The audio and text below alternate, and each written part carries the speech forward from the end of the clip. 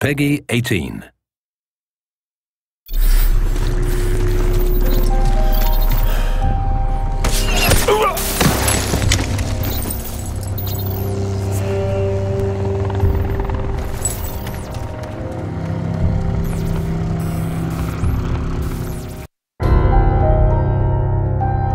Casualties are a part of war.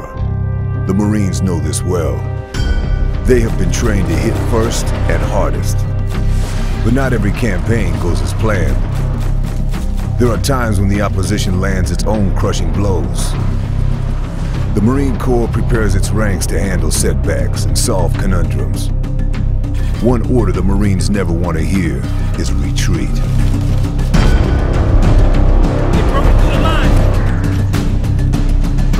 Tajikistan is already a dangerous place. The Chinese military poses an overwhelming threat. But what the U.S. soldiers lack in numbers, they make up for in resolve and wisdom. It is their resolve that makes falling back a bitter choice. It is their wisdom that makes it the right choice. The men of the Corps hate giving up an inch of ground to anyone, in any situation. They never think the odds are too great to be overcome. They are conditioned to reject the notion of ever being outmanned or outgunned. Rounds incoming! Fall back!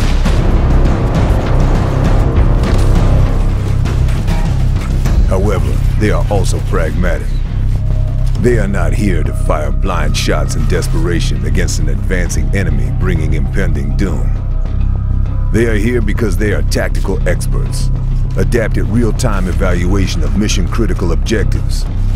The Marines' know-how has been the undoing of many capable soldiers. Each life holds too great a value in the bigger picture to ever waste it in a hastily planned, ill-advised stand.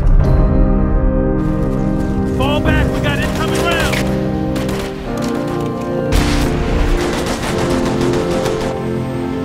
Instead, they patch their bruises and stitch their cuts. They take stock of their opponent's strengths. They take note of his shortcomings.